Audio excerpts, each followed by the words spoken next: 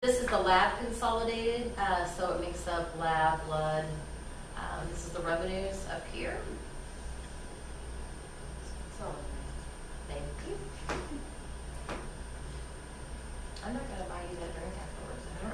You are too. We've got lab salaries, chargeables, non-chargeables. This is the chemicals, and this also we have. Michael has it separated out for pecan charges, so you'll see lab reagents and you'll see lab pecan reagents, lab supplies, pecan lab supplies, so you can keep that straight, or keep an eye on the expenses there.